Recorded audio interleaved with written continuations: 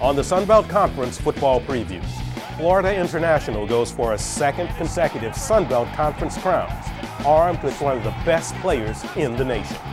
He led the nation in carries last season en route to gaining over 1,600 yards. But what really makes Western Kentucky's Bobby Rainey run? And this will be the final chapter for a Sun Belt Conference coaching legend. It's all up next on the 2011 Sun Belt Conference football preview.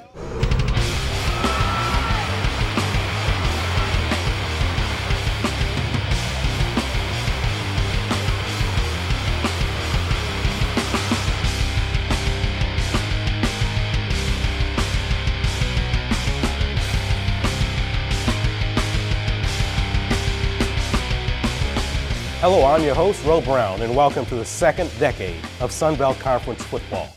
Last year, the Sun Belt Conference celebrated its 10th anniversary and did so in style. It was an example of how much the conference has grown in stature that 3 conference members went bowling. And since 2005, the Sun Belt Conference has a better winning percentage in bowl games than the Big 10, Big 12, and ACC. 2010 was successful. 2011 promises to be even better. We start our trip around the conference with a look at Louisiana Monroe, a team with lots of returning lettermen and perhaps the biggest surprise in the conference last year. Middle Tennessee went to a bowl game in 2010 but feels they have something to prove in 2011. But first, a look at prospects for the defending co-champions from Florida International. If there was a game that told you how far the Florida International football program has come, go back to November 13, 2010. FIU went to Troy and put up 668 yards in total offense en route to a 52-35 victory over the 4-time defending champs. And with 15 of 22 starters returning, you can expect even greater things from the Panthers. That we're more athletic, we're longer, we have more big speed. We've traditionally been a very small team. We're starting to look like more and more like a team from the state of Florida, a team that's explosive, a team that's fast, a team that's adding length. We feel that we should be improved up front on both sides of the ball. The player who perhaps symbolizes the growth of the FIU program is last year's Sun Belt Conference Player of the Year, the versatile T.Y. Hilton, who Cristobal calls a special player because he's a builder. You're looking at one of the better players in the country, deciding to come to a team when it was 1-11, kind of put his foot in the ground and say, I'm going to be the Pied Piper. I'm going to make sure that I set the tone here at FIU and that others follow. To Hilton, his 11th catch of the day and his second effort. The senior from Miami has provided lots of positive examples to follow. Knowing opportunities are at a premium, he wants to do something special every time he touches the ball. I know once I touch it, I got to make the best out of it because I never know when I'm going to get that chance again. So once I get the ball, it's like I got to score. Whoever comes, I got to shake them. I got to break off this tackle. I got to find this block, set the block up, hit it. I got to score. I got to make something happen. If your best player is your hardest worker, that sets the tone for a program. It sets a very high level, very high standard of performance that others will follow. And I think that's what T.Y. has certainly done going into his senior year. At Middle Tennessee, Coach Rick Stockstill directed the Blue Raiders to their 3rd bowl game in 5 seasons, with last year's appearance in the GoDaddy.com Bowl.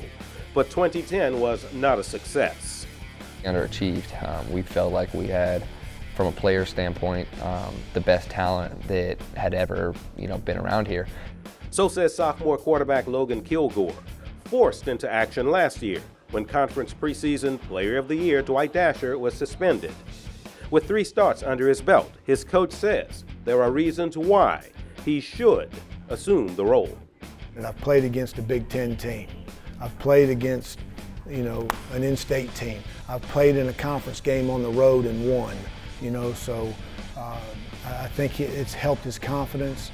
At running back, Benjamin Cunningham will lead the way with the departure of Philip Tanner. On defense, 3 all-conference performers must be replaced, and the defensive line will lack size.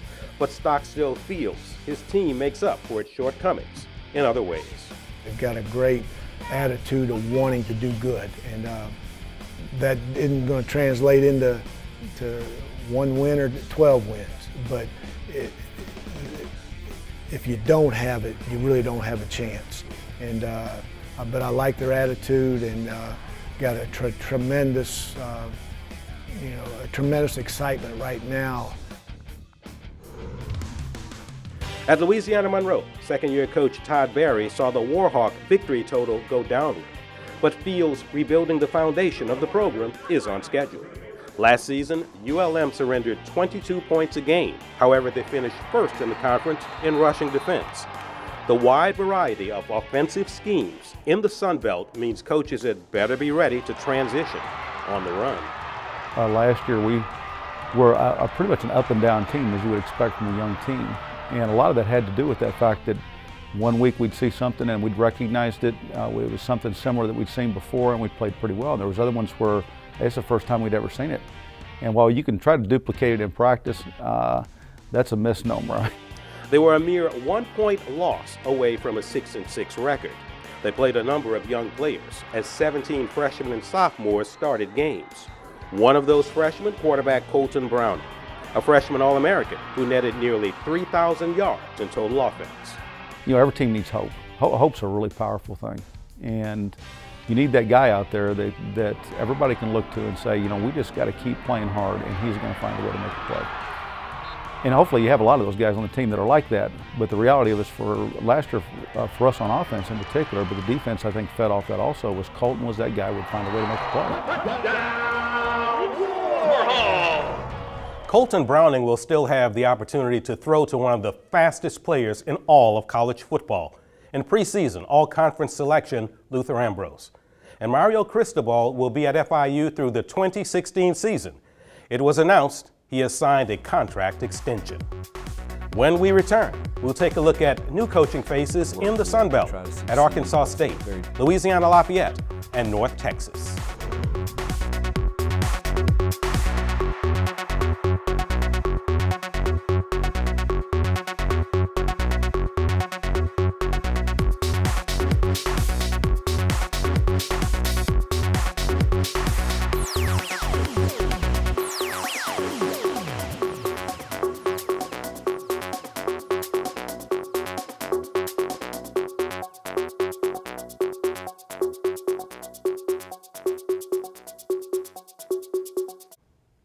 Welcome back. There are 3 new coaches in the conference this season. At ULL, the new guy brings a special kind of juice to the job. At North Texas, it's an experienced veteran who was drawn to Denton by significant new construction on campus. And in Jonesboro, Arkansas State didn't have to go far to find a new leader. Arkansas State did not leave campus to find a successor to Steve Roberts. Hugh Freeze is the new head man. As offensive coordinator at Arkansas State last season, his offense broke 9 offensive school categories, and he brings boundless enthusiasm to the job. I'm a realist, though, and understand that with that comes great expectations, and also that the hard part is changing the mindset of our kids so that we win those fourth quarter battles that we did not come through last year. This year's defense will be led by linebacker Demario Davis. And Freeze is excited about incoming defensive coordinator Dave Womack. As you know, we got a lot of guys that have played a lot of snaps over there, and they feel very disappointed in their output last year. They kind of have a chip on their shoulder, and I think Dave's system has renewed their energy and love for playing defensive football. And a big hit right there. ASU can boast of the returning all Sun Belt Conference quarterback in junior Ryan Appling. Single-season school record holder in total offense, pass completions, and passing touchdowns. But he has only one goal this season. And he's in for the touchdown. Win. That's it. Whatever means possible, win. At North Texas, the mood is upbeat with the arrival of Dan McCarney as head man. He was involved with turnarounds as head coach or assistant at Iowa, Wisconsin, Iowa State, and South Florida. The Mean Green has failed to exceed 3 victories in any season since 2004. I'm sure that was probably one of the reasons I got this opportunity, because I have been part of putting together a plan to win, building a foundation built on rock, doing it the right way, no compliance issues.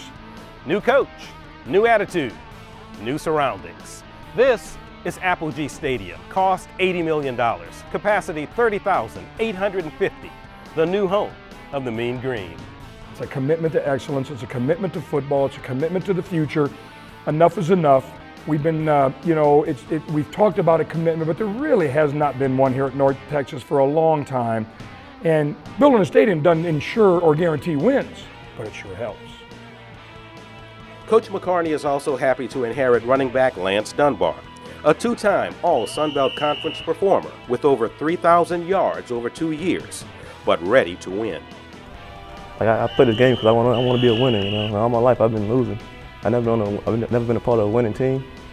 You know, and it's hard. You know, it's something I've been dealing with all my life. You know, but I know how to fight through it. You know, come back day to day and work hard. Practices at Louisiana Lafayette are rather noisy these days, and that's the way Coach Mark Hudspeth wants it. He has installed the juice machine. The sounds may not be the Ragin' Cajun fight song, but it gets the job done. I probably play it for myself as much as I do them. And we all, I think, like good music and sort of get your blood pumping a little bit and gets the juices flowing. The former passing game coordinator at Mississippi State hopes to create enough flow to erase last year's 3-9 mark. He says he knows 3 ways to do it: hard work, innovation, good recruiting. We just had what I think is one of the best signing classes I think that hopefully we've ever had here, and I think the best signing class in the Sun Belt. And all of those guys have not disappointed. They are very talented. The foundation has been laid for the future of our program.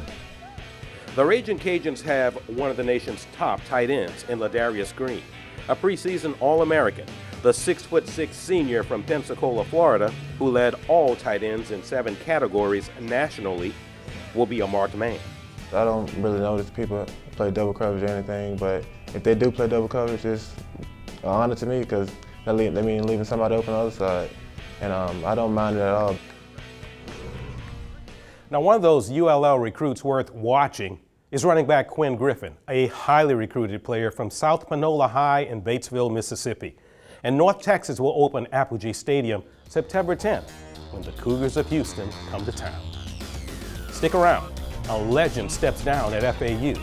Can the Troy Trojans make it 6 Sun Belt titles in a row? And what can Bobby Rainey do to top his record-breaking junior season?